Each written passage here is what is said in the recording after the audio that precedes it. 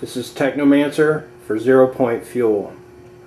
I have a few questions I'm hoping some of you advanced builders out there might know the answer or might have ran into before. This is the latest incarnation of the VMG. You might notice that it's no longer just a shaft. It has an induction split phase AC motor in the center, and it's being used as an induction generator. If you're not sure what I'm talking about, you probably don't have my answer. But anyway, this is acting as a generator as opposed to a motor. The pulse motor is on the outside, the generator is on the inside. I'm using AC caps to stimulate the induction. And basically what's happened here is these have been modified. They used to have a plastic, actually a Teflon, a nylon hold across them. This is stainless steel 316L. So what I've done here to allow me for the motor to go a lot faster is I've built a different system to cover these magnets. The other changes the motor, which is at the base, which is acting as a generator. And since I've made these changes, my amperage just climbs through the roof, and basically it's the same VMG with those alterations. Now, I'm not sure if the problem lies in the amount of iron mass close to the coils. Some of my earlier experiments we tried covering the coils with steel, and that caused the amperage to go up.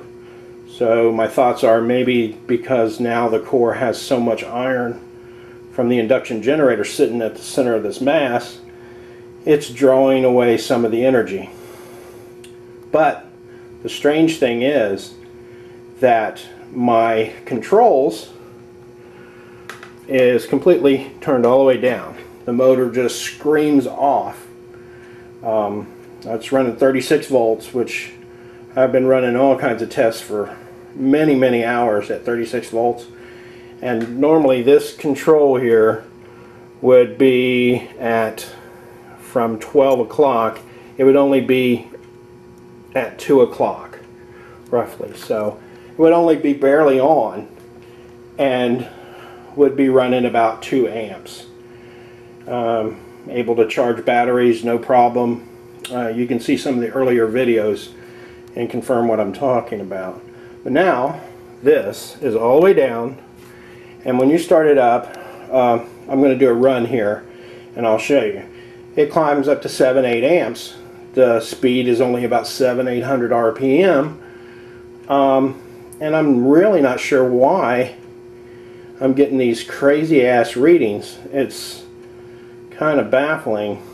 The induction generator works. It starts to climb, but because I'm only at 700 RPM and I have to overcrank by 30 or 40 RPM over the speed rated on the AC motor, which is 1700 RPMs, I'm not getting close to that without the amperage just climbing so high. I'm afraid I'm going to start blowing stuff up here. So basically what I'm asking is if any of you have had experiences with this kind of setup. Is the stainless steel interfering with the magnets?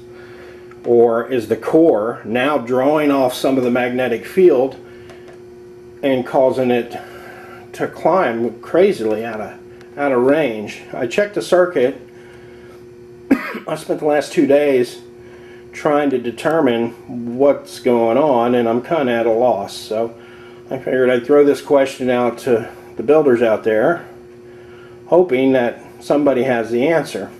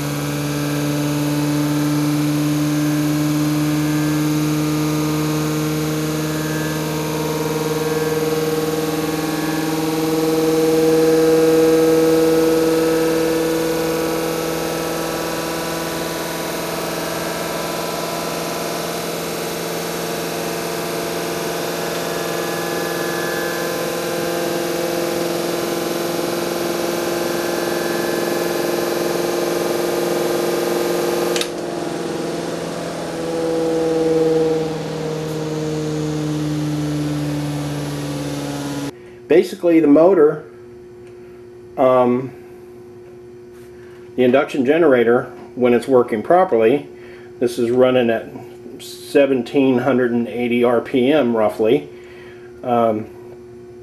it charges these AC caps. I'm using an electrolytic jumper across the phase, which these are standard AC capacitors. The electrolytic, for some reason, allows that current to bleed off and to create the flow across the two phases. It works great. I have another unit that I run tests on. This works fine. I'm able to make a couple hundred volts without a problem. But this motor, I can't get close to the speed because I'm getting these crazy amperage draws that don't make a lot of sense, and it's tied directly to the pulse motor running. You shut it off, the amperage dies instantly. So it can't be like a parasite draw from something. So I'm really not sure what's going on. I'm hoping somebody has an answer.